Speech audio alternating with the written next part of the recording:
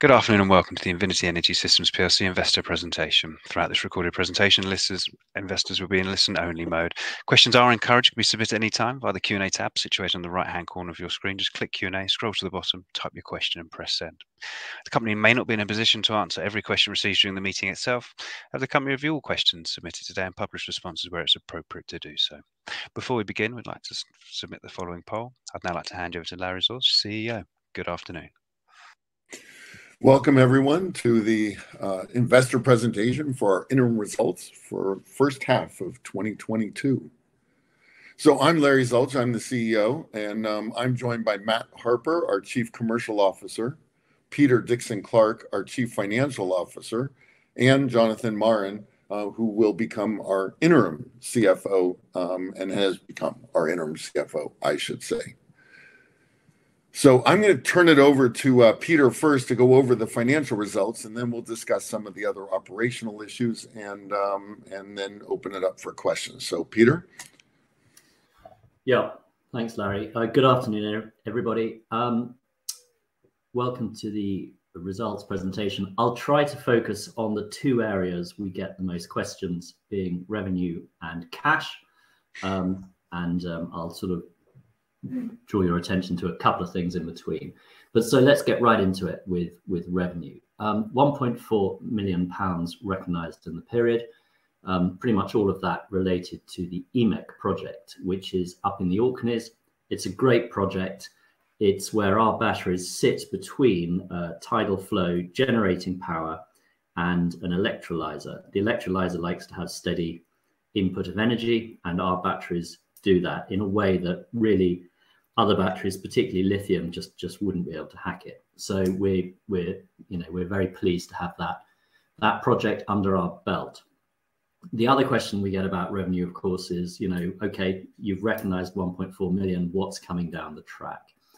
So moving to the next bullet, not the next page, the next bullet, 3.4 megawatt hours shipped. So that's closed sales that have left the warehouse and are en route being installed at a customer. So revenue will be recognized on that very soon. And that's all part of a closed sales backlog. So we're focusing on closed sales here because they're closest to revenue, but clearly there's a number of contracts that we are close to closing, and they will flow through in due course. So £13 million, 12.9 million, 13 million of closed sales backlog. And well over half of that is near-term cash in respect of milestone payments that we're expecting to drop into our accounts, within the next sort of 12 months. Period end inventory of 10.9 million, so a large use of cash. We include prepaid inventory in that amount because the balance of system is manufactured by a sort of a contract manufacturer for us in China. So prepaid inventory is where we've paid for the inventory, it's work in progress, and then inventory itself is where the result is sitting in our warehouse. Period end cash of about 16 million, and the group remains debt-free. We do have to account for leases as right-of-use assets, but we are essentially debt-free. Great, thank you. Next slide, please. Okay, this is a snapshot of the two primary statements. I've talked about revenue, cost of sales 3.7 million. Of that 3.7, only 1.6 relates to actual materials, effectively. The rest is production costs. Now, as output increases, we get a better absorption on those production costs, and so the margins improve. We split admin out between staff costs and other. Those other, we should see savings in the second half of the year, particularly certain fees will not recur in the second half, particularly things like audit costs. So that's the P&L. The balance sheet, we haven't provided comparatives, but it's a relatively stable balance sheet. Not much movement there. The story is all in the income statement. Next slide, please. Okay, so the other question we get asked the most is about cash. So what we've done here is we've taken the cash flow and sort of pulled out the highlights and tried to summarize it. So there's the 11.6 million loss from the first slide and the second slide. Adjustments for non-cash items, that can be a number of things, changes in provisions or share-based payments and the like. Increase in inventory, prepaid inventory, that's predominantly prepaid inventory, that's the 1.2 million. Other than that, the other movements are balance sheet movements, and they're relatively modest. So that's given a cash burn during that first 6 months of 10.3 million pounds. So if we look across to the other table, we've taken that that 11.6 million loss after tax, stripped out the non-cash items, giving us 10.4 of movement, and then analyzed that between those in respect of gross, the gross loss or the gross result, which is a good proxy for our variable costs. And then the other part is the impact on our operating costs, which is our sort of proxy for fixed costs. So that leaves us with about 7.8 million of fixed costs. And we've done that so that we can derive a monthly cash burn, which if you divide 7.8 by 6 comes out at about 1.3 million pounds a month. And those are the highlights. Thank you very much. Thank you, Peter. Our highlights in the commercial, operational, strategic area during this 6 months have been significant. And, we start with the commercial side, where we had the largest flow battery in North America sale to Elemental Energy. We went through phase 1, received an award from LODES, a BEIS funded UK competition, and are looking forward to phase 2 of this process. And we also secured a number of reseller relationships in key markets. All of this activity in commercial is just, in some sense, the tip of the iceberg, the point above it. And Matt will go into that shortly. But before we go to Matt discussing further the commercial side, operationally, we've been shipping products to site. Having them really sets a milestone for us that we are shipping consistent product, having it arrive on site, connecting it, turning it on, having it operate correctly. Now, this does not sound necessarily like as significant as it is, but in the area of alternative to lithium storage, this puts us into a very unique category. In anticipation of the amount that we will be needing to ship over the remainder of the year and next year, we expanded our manufacturing relationship, started a new relationship with Baoja New Energy, which has vastly more capabilities than our previous contract manufacturer and has a great deal of experience in renewable energy equipment production. And then we also have been working with our supply chain. So all of these things are relatively invisible, but they are allowing us to meet the requirements we have of being able to ship the projects that we've already contracted for and reduce costs at the same time. Strategically, we've been working on expanding into the United States. There's been a great deal of support in the US for energy storage, and we'll talk more about that further on. We had a memorandum of understanding with Hyosung Heavy Industries. This is a powerhouse in Korea and could not be a better partner for us. One notable component of that is that they have shipped gigawatt hours or placed gigawatt hours of lithium-ion batteries into various installations in Korea and are interested in expanding beyond that into other battery technologies. And then we've been making progress toward Mistral, which is the code name for the project that we're currently developing with Siemens Gamesa. But before we go into further detail on the operational strategic side, let's go dig into the commercial bit with Matt. Thank you very much, Larry. So our focus over the last 4 months has been on stepping away a little bit from trying to build massive long-term volumes of potential business and really focusing in on accelerating near-term sales. we have not had the volume of deals close over the first half of the year that we'd like.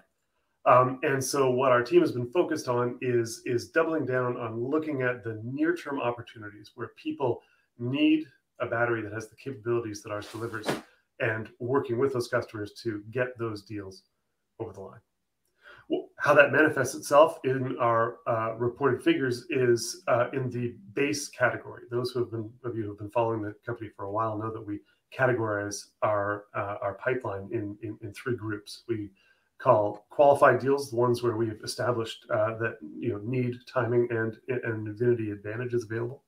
As deals progress, they become what we call our advanced category, which is where INVINITY's products have been selected for a particular job, and where things like site engineering and planning permission are underway.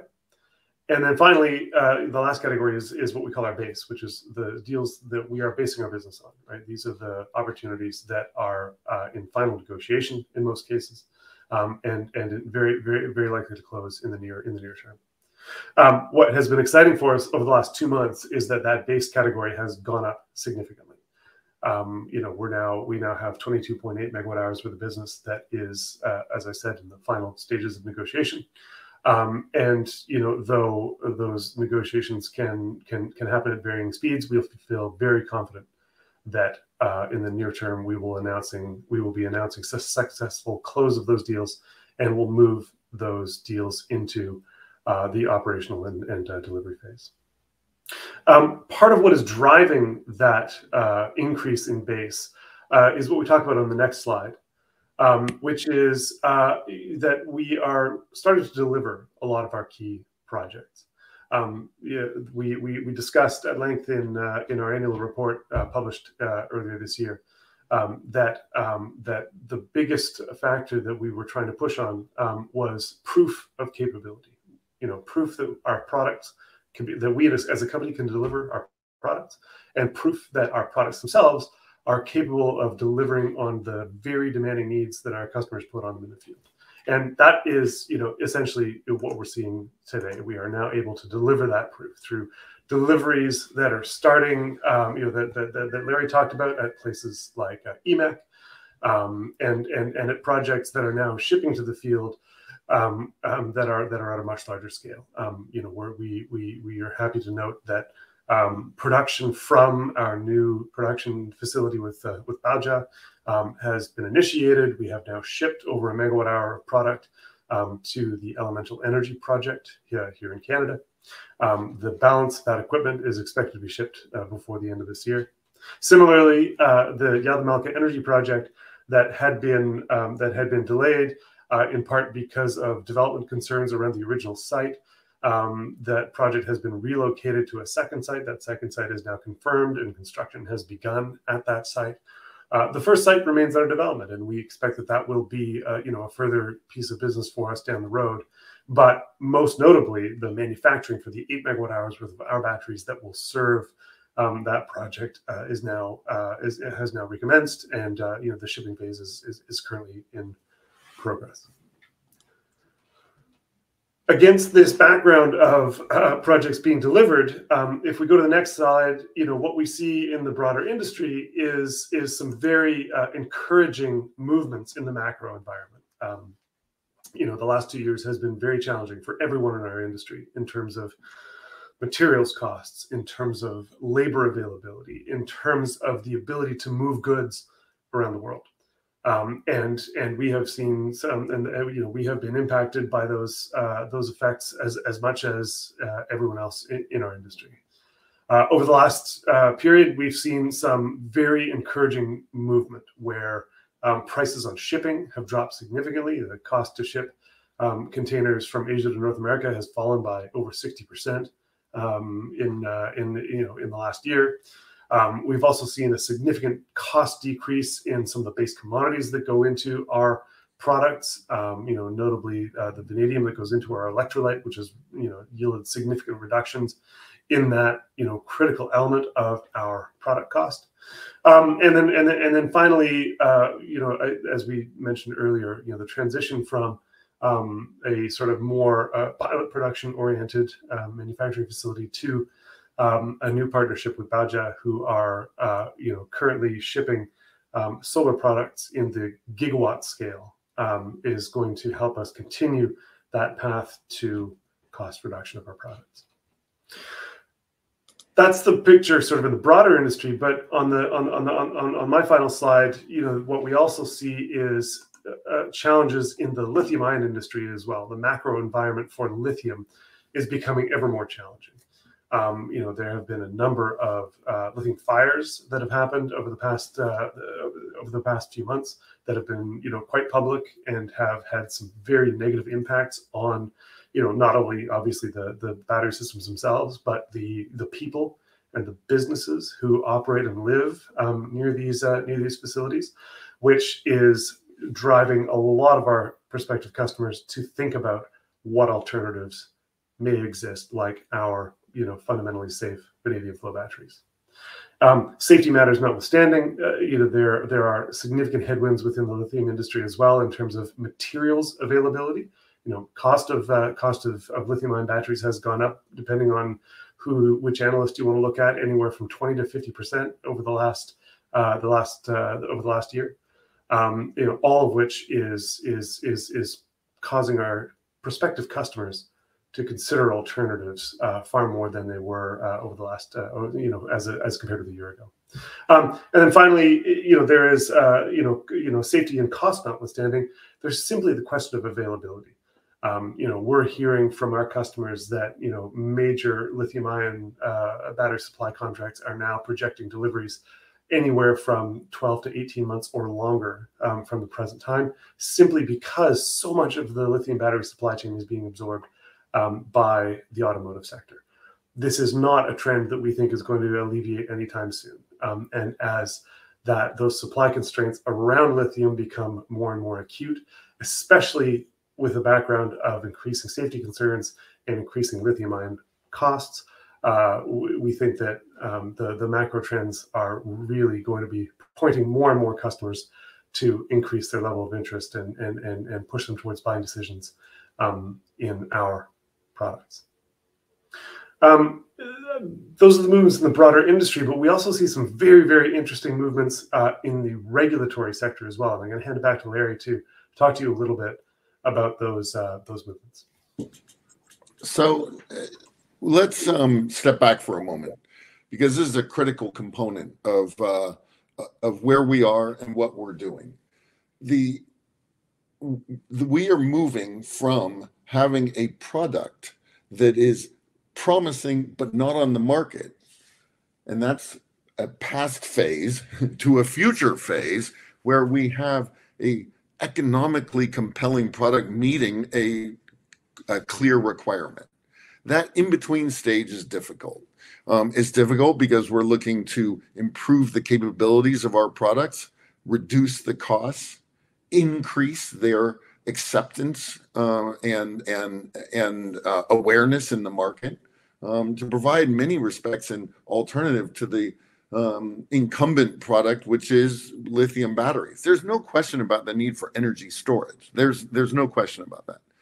The question is, how will that storage be provided?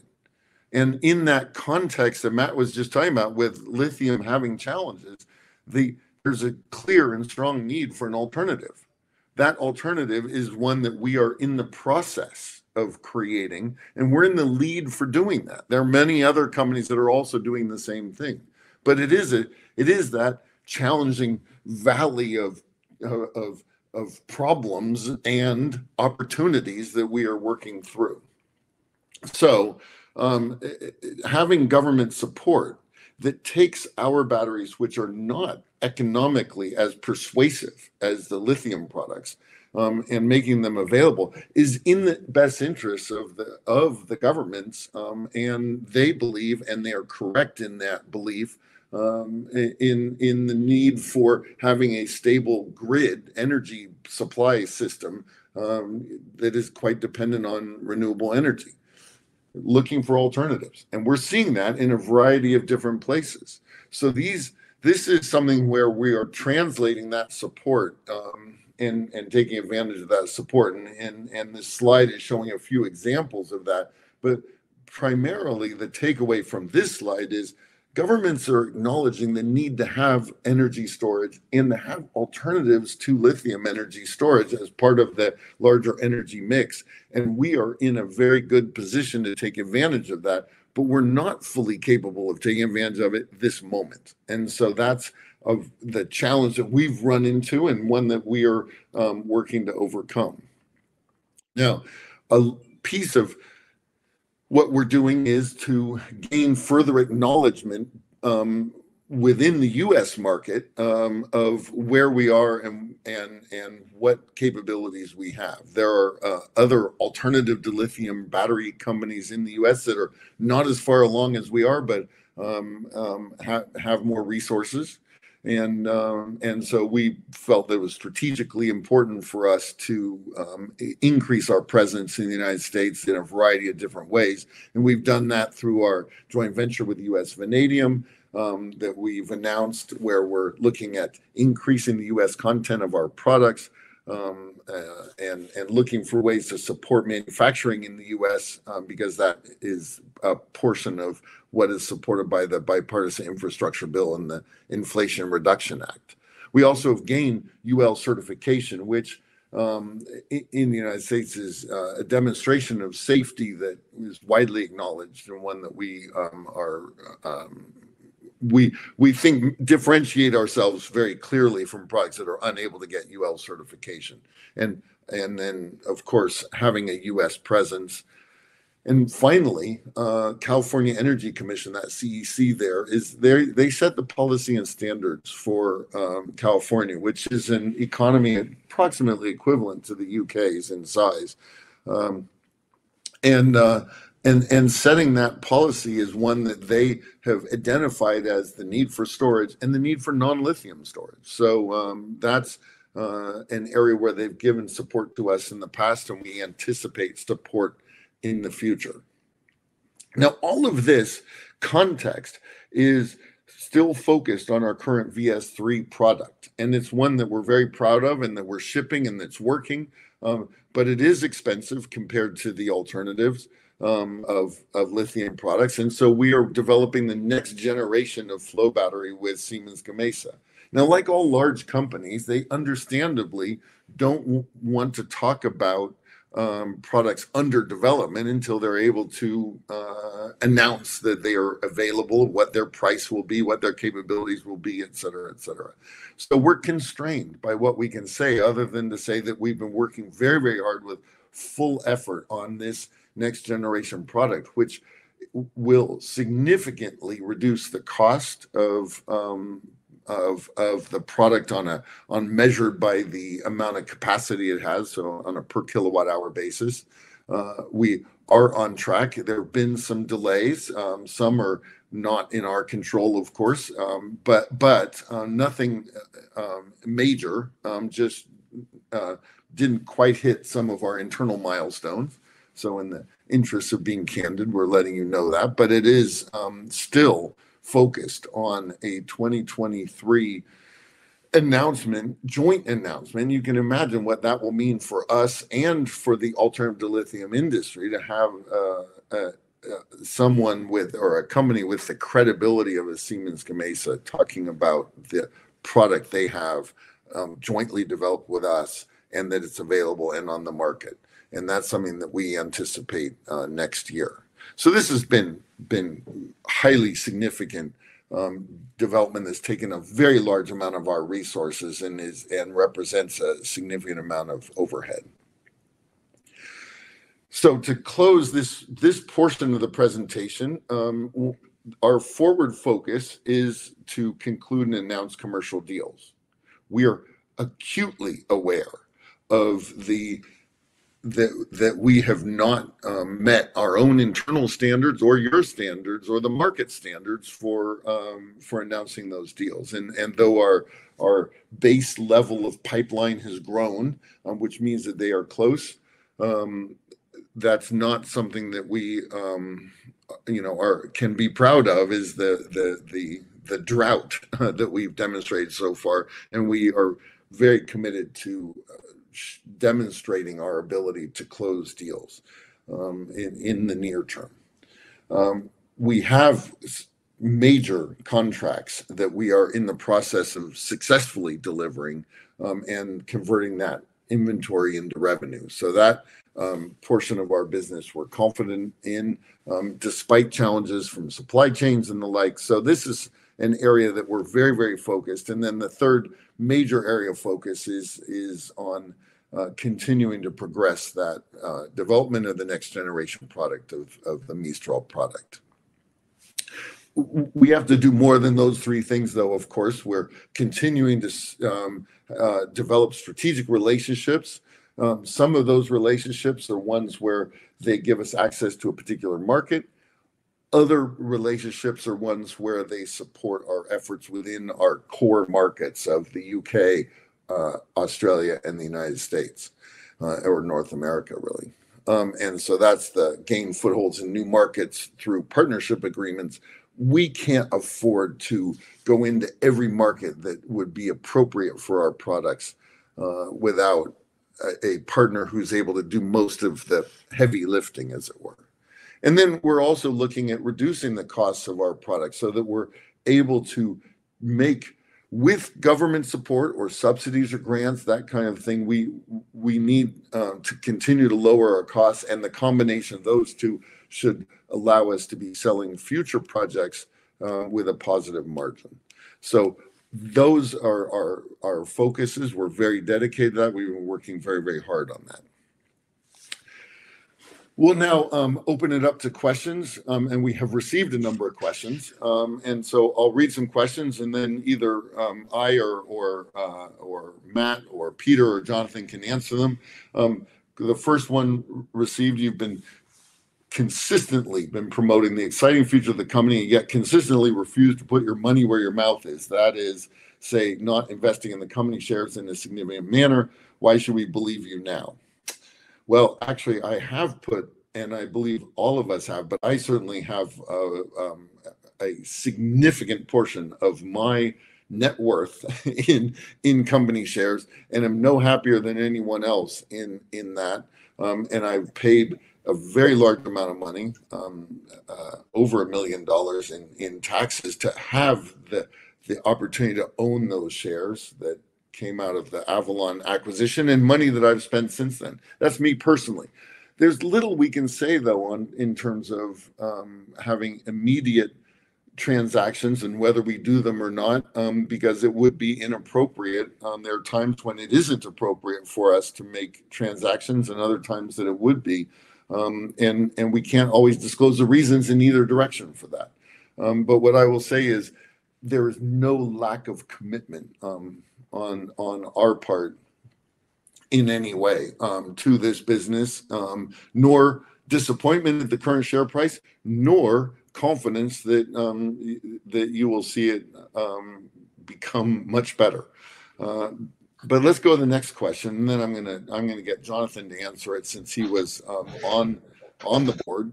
And before joining us, the board has presided over a rapid, disastrous decline in share price, which continues thus far today, costing private investors tens of millions of pounds. Let me just note, parenthetically, that it costs them when they sell. And if you remain confident in us, that's not a loss until you sell. And I think it would be. I don't want to go too far here, but we're very confident in the future.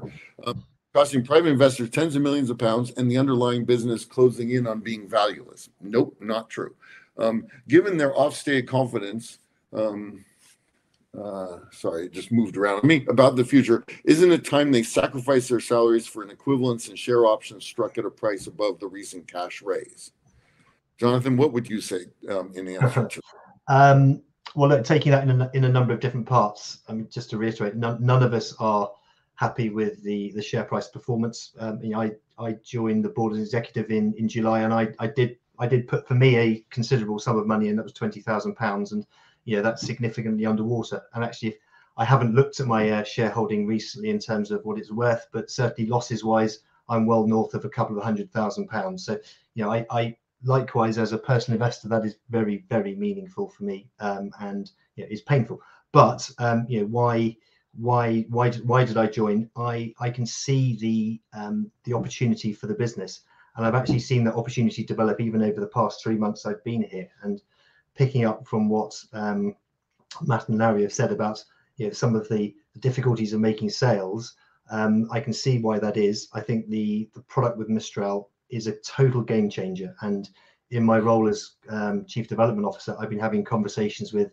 very, very large organizations, and their eyes light up when you start to talk to them about the opportunities there. So the share price reacts at the moment in a poor market to a lack of news, and we're aware of that. And there are the backlog of deals in which Matt's commercial department looks after are there. They are real, and they're working very hard to close them. And it's frustrating they're not closed yet, but we've got confidence that will happen, and that will move the share price. I am aware that the sector itself is down significantly. If you look across our peers, Ceres, ITM, AFC, they are all down significantly. Frankly, that doesn't make me feel any better as a shareholder, and I doubt it does the same to you as well. But I have good confidence from what's going on that will recover. In terms of sacrificing our salaries, I can't talk for the rest of my directors. I simply couldn't afford to do that, I'm afraid. I'm not a wealthy individual. This means a lot to me to succeed, and unfortunately, I think that's just not something we could do. But hopefully, that answers most of the question. So, a question for Matt. When during the last 9 months you've lost a deal in a final bid stage to a competitor, what have been the reasons? Price, concern about your financial strength, concern about your ability to provide after-sales service? Look, it's a great question, Roger, and one that we spend a lot of time considering. I would say that there's no one reason. Price is certainly something that comes up regularly. You'll note that in that qualified group of deals, we went from our last reported about 600 megawatt hours down to in the 400s, and the majority of that was because there were 2 or 3 deals that were simply too large for us to be able to consider as closable in the near term. These were opportunities in the hundreds of megawatt hours that for us to deliver in the next year with our current product at the price point that those deals needed to be at simply wasn't possible. However, those deals are exactly in the sweet spot for where Mistral will be when we bring that to market in about a year from now. So definitely sort of the relative size, the relative combination of sort of size and price is one of the things at the qualified end of the pipeline that has seen deals lost. And I would say that the majority of these deals are not lost. They're pushed out into the future. Those opportunities remain very real. Those customers are still very interested and have funding to do flow battery projects in the hundreds of megawatt hours. We will be probably the first ones, if not among the first companies, able to get there. To talk briefly about the nearer end of the pipeline, if we looked at deals that were in advanced and base, in the majority of for a deal to get into advanced, people all consumers are already know what the price is. They already know the basic specifications of the product. So that hurdle has already been overcome. I would say the majority of the time, the reasons for those deals falling out of qualification is either because of specific technical aspects of the project, either the space that's available, or the location where these things need to be installed, or the projects simply have been pushed out to a time horizon that is beyond what we would call them as qualified within our pipeline.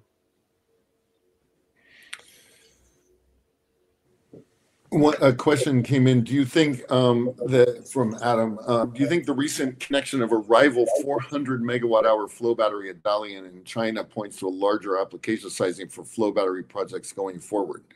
A good question. First of all, it's not really a rival project in that we don't currently have a substantial presence in China, and that size of battery is not an area that we're currently working on. we're thrilled to have vanadium flow batteries be proven in the marketplace, because this is establishing the viability of the technology, and we're convinced when we come out with Mistral, we will have the most advanced flow battery on the market along multiple axes. So that's one answer. Another one is that if you look at the need for energy storage of any kind, but battery energy storage, let's just be clear, battery energy storage, as opposed to, for example, pumped hydro or something, or long-term, compressed air. If you look at battery energy storage requirements, the only way they really make a difference in today's electric grids in every jurisdiction in which we're working is to be of significant size. The Mistral product really was designed to start at about 50 megawatts of 4-hour storage. So that's a 200 megawatt battery system, and that's the starting point. So does this 400 megawatt hour battery point to the future? Absolutely. Do we hope it works well? Yes, we do. Will ours work well? Yes, it will. And that's part of what's taking time for us to develop this next generation, and also something that we've learned significantly in the current projects, and we'll talk about that. I see there's another question that will allow us to talk about that. But let's go to the next question. You mentioned, I think, that the cost of lithium-ion batteries increased by 20 to 50%. What's the current difference between the initial cost of a lithium-ion battery system and a VFB system of equivalent capacity, Matt? Great. So as it stands right now, it really depends on the size of the project. Lithium battery arrays that are being installed in the hundreds of megawatt hours to gigawatt hours are obviously sort of the absolute lowest cost instance of those devices anywhere in the world. And there's a gap between our pricing and theirs. Where we are selling the majority of our products, though, are to medium to large scale commercial and industrial opportunities, where those are in the order of single digit to tens of megawatt hours. And for projects of that scale, the gap between our pricing and lithium's pricing is slim to, in some cases, at parity. So just to note, we're looking at Mistral products being about 40% less expensive in cost than the VS3 product as the moment it becomes available, and then further cost reduction possibilities from there.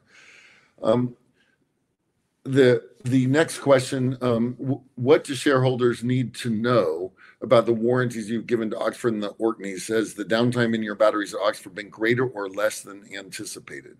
So a great question. There have never been so many flow batteries on one site as at Oxford. 162 separate flow battery units all working together. We've learned a tremendous amount. I think optimistically thought it would be easier than it's turned out to be, but has been terrifically valuable for us, because we have learned how to make those batteries work well in concert. And it's a very good indicator and a very good supporter of what we're doing with the Mistral product, because that again has, each module in Mistral is many times the size of the ones in the VS3. And therefore, 162 Mistral units is much larger than the Oxford project. And yet the control requirements, the requirements for them working is very similar, equivalent. So that Oxford project's been fantastic. What we do look very carefully at O&M, at the operations and maintenance. We're looking to minimize that. We have a great team who works on that, and we're a learning organization in terms of that. I will say that the products, every one that we've installed, has been getting progressively more reliable each subsequent product and through time. So we're quite confident that we're learning the right things. Orkney,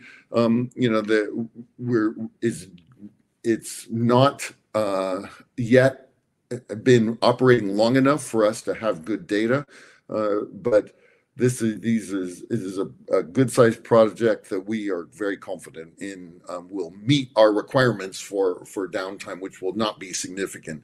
And to date, our downtime has been significantly less than that of the electrolyzer that's on site by a lot. But I don't want to say more than that. Let's see. When you're bidding, generally, you're going head-to-head against lithium or vanadium or other technologies. Matt, do you want to talk about that? Sure, yeah. Look, it really depends on the project, again, as with the other question, Roger. I'd say, we are, bidding into projects specifically where customers are interested in the advantages that a vanadium flow battery can bring to their applications, to their facilities. And in that case, we are in some instances bidding against other flow battery companies. But I would say that generally speaking, in what I would think of as true commercial applications where our batteries are, in the field, operating in delivering revenue to customers in, market-facing applications, as with, for example, we're doing at the Energy Super of Oxford. It is primarily lithium who we're competing against. Yeah. So Joseph asks, who do you see as your main flow battery competitors and how do you view them?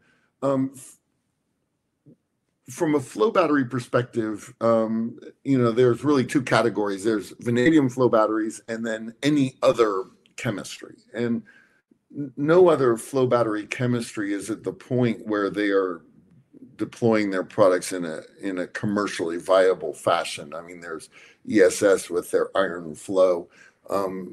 There's some organic chemistry ones. There's some interesting various alternative chemistries. We're not seeing them in real projects at this point, and it's hard to say what their capabilities are. From our perspective, it was very difficult for us to in previous incarnations, this is before Invinity, to move from a technology that was promising in the lab into one that is commercially viable. And that step was taken by Redtea and Avalon, and then increased by Invinity, and we're in the process of continuing that. So this is not something that we're particularly concerned with. There are some other alternate chemistries other than lithium, but the truth is lithium is going to be running into significant supply shortages. In addition to the other issues, there are going to be significant supply shortages, and that is going to provide an enormous market for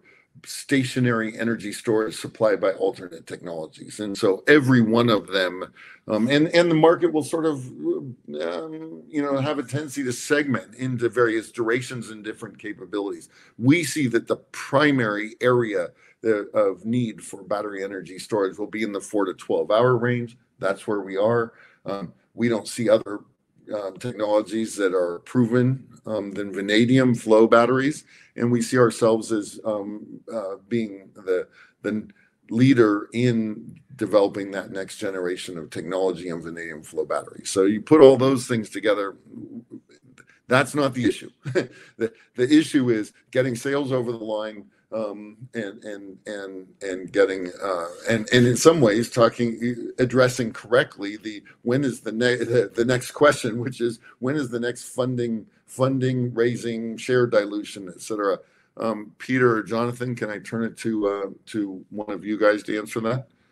Yep, Larry, why don't I answer that? I mean, I think the fair thing to say is that we have genuinely no current intention to look to existing shareholders for additional funds. We are absolutely conscious the equity markets are not pleasant at the moment, and our share price at the moment does not in any way represent our true value. So we have to say no current intention to do that. And I wouldn't say that if I thought I was working on something to achieve that.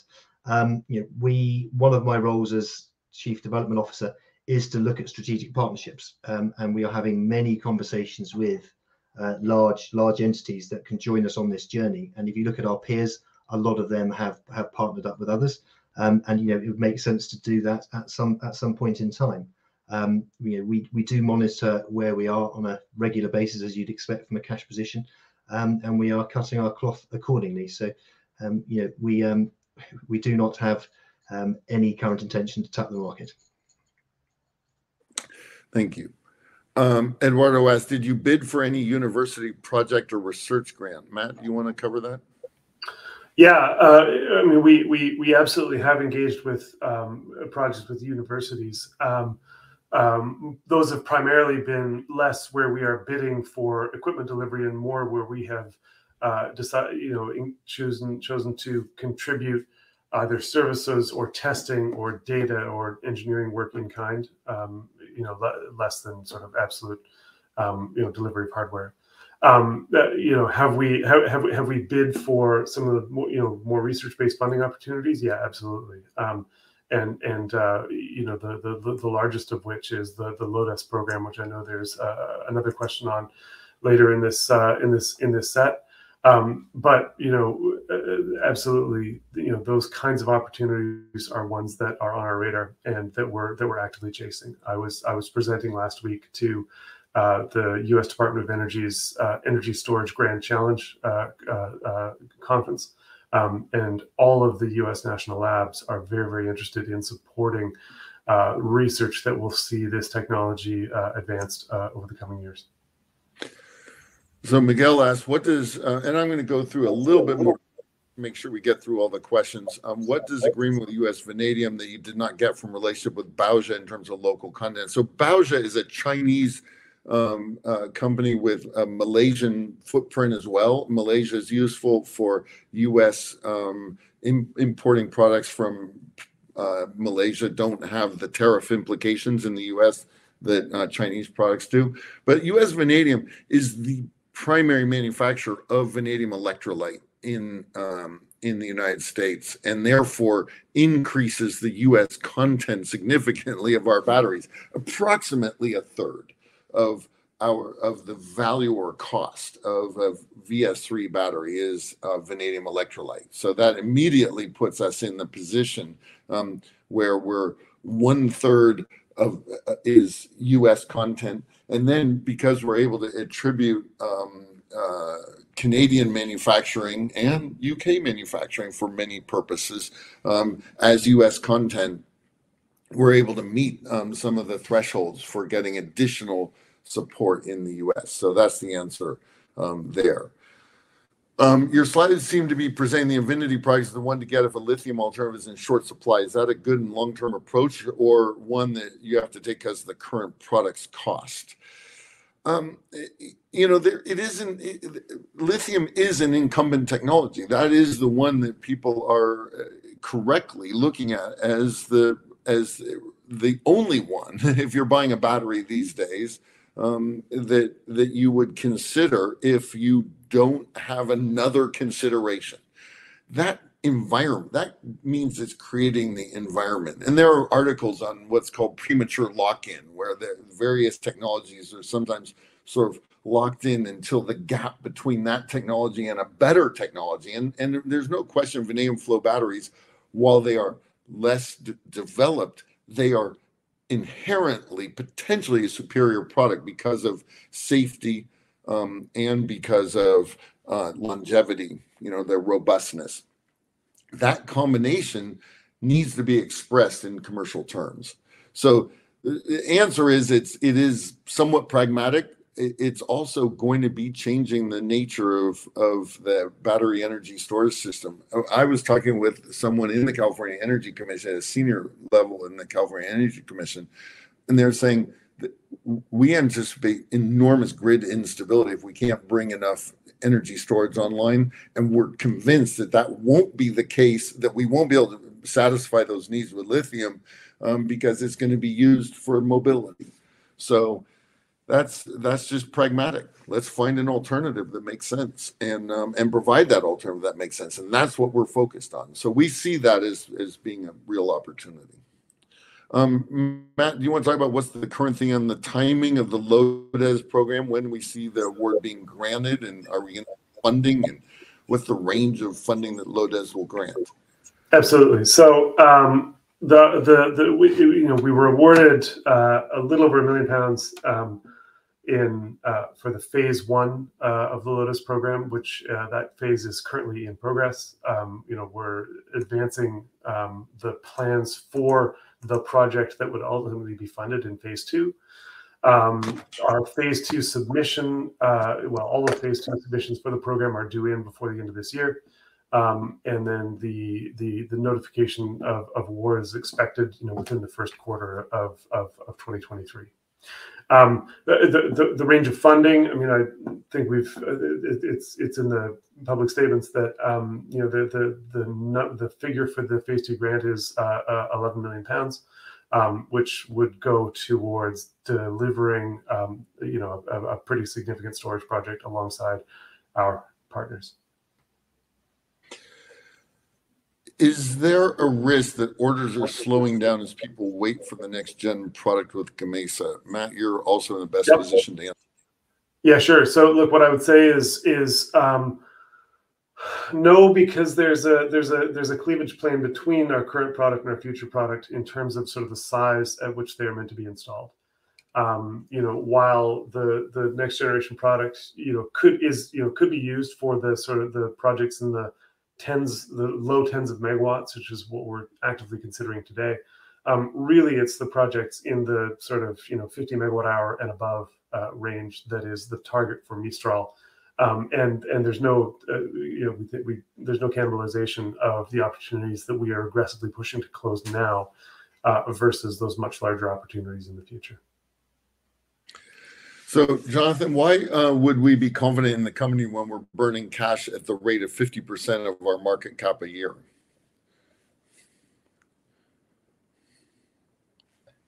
I'm not too sure that the 2 points are directly linked in terms of confidence and cash burn and market cap. The confidence, for all the reasons we've discussed, the opportunity is very significant.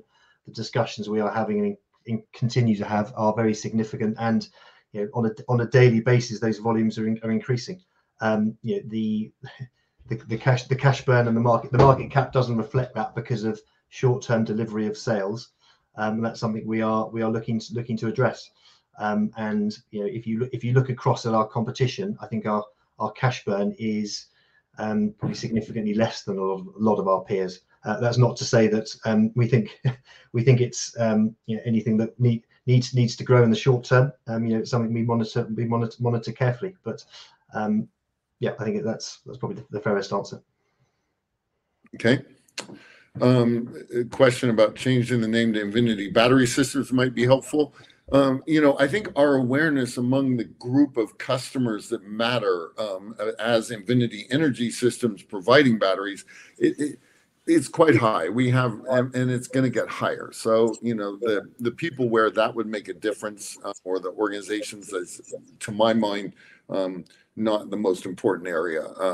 I think getting the costs of our products down, awareness in the marketplace of vanadium flow batteries in general up are the key things that we are working on. And then Juice asks, shouldn't you be focused on increasing production a lot by getting collateralized loans from banks? Demand will follow and so will sales. Chicken or the egg?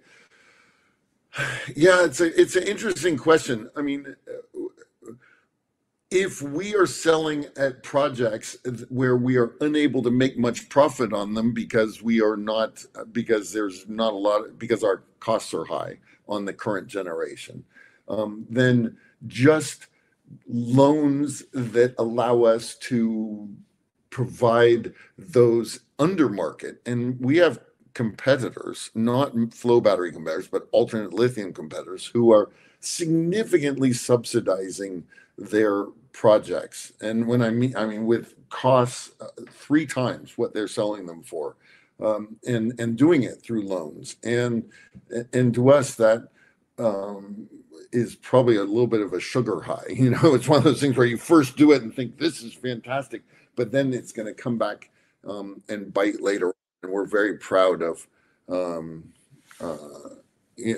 fact that we don't have any long-term debt, etc. Then the next question: when are you expecting to show a net profit? We have analysts who follow us and do a very good job with that, and they're the ones to refer to. I can't speculate about that kind of thing appropriately in this context. Is it fair to assume that any equity injection from strategic partnerships will be made at a significant premium to current share price? Jonathan, do you want to answer that one? I'm not. I mean, it would be completely wrong for me to judge and make a comment on that, other than to say, I don't see today's share price as representative of value. It is much easier when you're having conversations with strategic investors for them to understand that, and therefore, one would hope, and my aspiration and absolute goal would be to do that above where we are now. I think we are significantly undervalued, and so any conversation we have with investors, with strategic partners, would take that into account, but I'm not going to make any forecasts or any judgments on that definitively. And our last question is, do you see the Siemens Gamesa JV turning into one where IES is paid via royalty and SG manufacture and sell it? This is not just a joint development agreement. It's a joint development and commercialization agreement that we made with Siemens Gamesa. And the commercialization side took a lot longer to negotiate than the development side, because developing the next generation product, it's a stage development effort, and you look at the various components and all the timing and everything else, but it's fairly straightforward. Determining how to jointly commercialize something, especially when you have the disparity in sizes that we have, and yet our entire focus is on selling vanadium flow batteries, and they have a multitude of interests, that's more challenging. What I will say is it is an advantageous to both sides kind of relationship, and it is true that there will be opportunities for Siemens Gamesa and what will become Siemens Energy, because notice that Siemens Gamesa is being absorbed into Siemens Energy, or that's been announced. The Siemens Energy will be able to deploy vanadium flow batteries that they manufacture. However, we are the sole provider of the cell stacks and the control software to high margin areas that have a great deal of our expertise. We maintain full intellectual property for those. We have full rights to those, and they won't be producing batteries without incorporating those. Just like we have the full rights to make and sell the batteries, but we will always use certain electrical components that they're contributing into the joint design with their expertise. So it's a very good relationship. It's a positive relationship. It's a strategic relationship. It's one that we're very, very confident in, and one that I'm thrilled actually at the progress that we're making together, and it's not reflected in our current stock price or in the opportunities that we that are visible to the market. So it's understandable, but it's one that we're very, very confident in. So thank you all for your attention, and I'll turn it back to our moderator. Fantastic, Larry. Thank you very much, and thank you to the whole team for answering every single question that's come through. Of course, if any other questions do come through, the team will have the ability to review those, and we'll publish responses where appropriate to do so on the Investor Meet Company platform. Larry, perhaps, I don't know if there's any final words. I know you just wrapped up there. If there's anything else you'd like to just say to the attendees before we conclude and redirect them to give you some feedback. I think what I'd say is that we're very optimistic about what we're seeing in the near term in front of us. We ask for a certain amount of patience. We've been asking for patience before, so we have no right to ask for further patience, and yet I am doing so because the macro environment is positive, and what we see coming forward is positive as well. So thank you all for your attention today. That's fantastic. Thank you very much all for your presentation. Ladies and gentlemen, please don't close the session. We'll now be automatically redirect to provide your feedback in order the team can better understand your views and expectations. This will only take a few moments to complete, and I know is greatly valued by the company. On behalf of the management team of INVINITY Energy Systems PLC, we'd like to thank you for attending today's presentation. That concludes today's session. Thank you and good afternoon to you all.